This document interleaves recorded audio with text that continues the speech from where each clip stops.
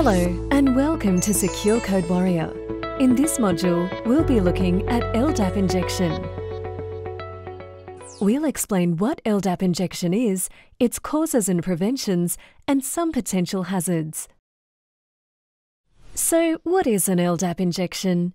An LDAP injection is a vulnerability by which an attacker can influence back-end LDAP queries by injecting malicious LDAP statements via user-controllable input. What causes an LDAP injection?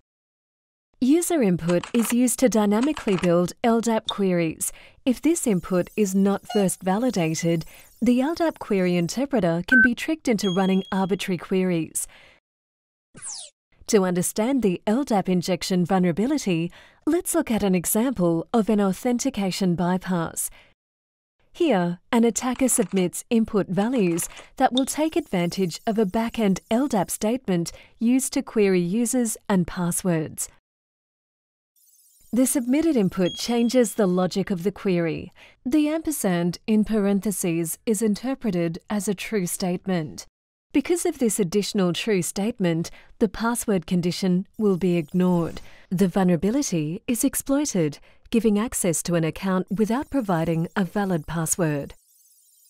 The session cookie is returned to the browser. The attacker is now logged in as administrator. Let's take a look at another example. This time, we'll look at information disclosure through an LDAP injection. An attacker submits input values to take advantage of a different query.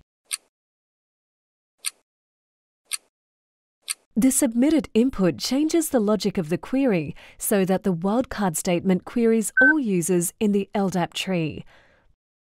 The vulnerability is exploited in order to gain detailed information about all users in the LDAP tree, resulting in a major breach of security. LDAP injections can cause severe issues. Sensitive information about users and hosts represented in the LDAP tree could be disclosed, modified, inserted, or deleted. LDAP injection could be used to bypass access control and gain access to administrator accounts. Sensitive data could be exposed, leading to privacy issues.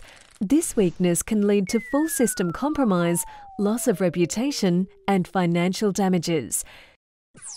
To prevent LDAP injections, user input that is being used as part of an LDAP query should be sanitized first. This includes GET and POST parameters, cookies, and other HTTP headers.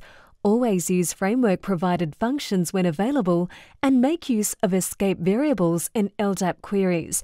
Developers should use LDAP injection-resistant frameworks, automatic LDAP encoding, and framework-provided functions where possible. Also, apply whitelist validation. Finally, minimize LDAP binding account privileges by using the least privilege principle. Congratulations! You have now completed this module, LDAP injections.